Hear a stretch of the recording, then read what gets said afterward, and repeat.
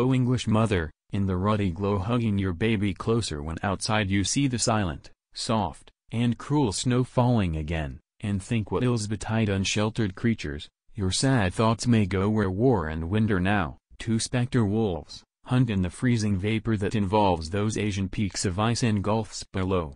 Does this young soldier heed the snow that fills his mouth and open eyes? Or mind, in truth, tonight, his mother's parting syllables? Ha! Ist a red coat, merely blood.